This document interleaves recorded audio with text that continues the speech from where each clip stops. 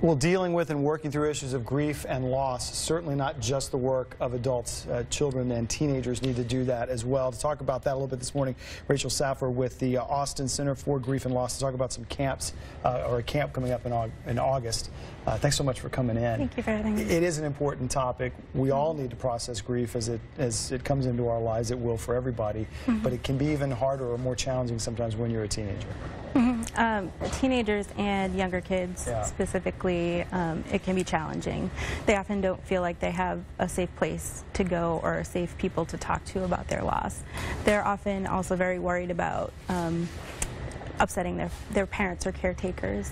And so Camp Redbird at the Austin Center for Grief and Loss gives them a place to feel supported with other kids in their age range to talk about and process their loss. Yeah, just hearing what you said shows how important that is, because that burden of wanting to protect others in the family when they're trying to work through that grief, no one should carry that. I mean, the grief is hard enough, and like you said, getting these younger people in groups with their peers sometimes just can open up the floodgates a little bit for them to talk about it. Yeah, we do a lot of therapeutic activities as well as regular day camp activities, and during the therapeutic activities they have the option to pass or to share, but very often they get something out of hearing other kids' stories, and it usually leads to them sharing their own and seeking support from the kids at camp. And you were just saying something a minute ago when we were talking, that it is important for kids, maybe for all of us, but certainly for kids, to talk to someone maybe who gets it. That other people in their life, other friends even, maybe even with the best of intentions, if they haven't gone through it, that's not someone they want to share this with. Right. And we actually had at our previous session in June, all the kids, as I was telling you, coincidentally all the kids that attended that session, they all had lost a father.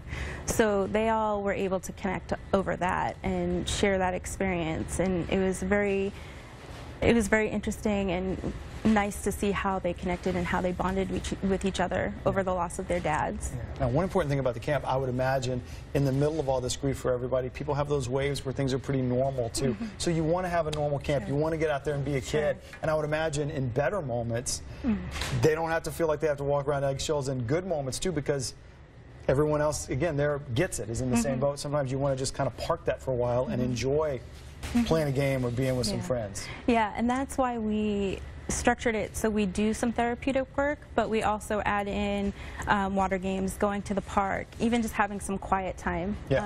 They can go to centers and they can sit and read, or they can play board games with each other, or they can just sit and do art, and that gives them some time to decompress from the hard work we did in the morning. Yeah, classic camp experience. And I guess there's a website on the screen. Are spots still available for the camp? There are 5 spots left for camp. Okay. Once again, austingrief.org/Camp Redbird, if that's something that would benefit a child or teen in your family. Thank you so much for this. We really appreciate the information. Thank you, Dave. We're going to be right back.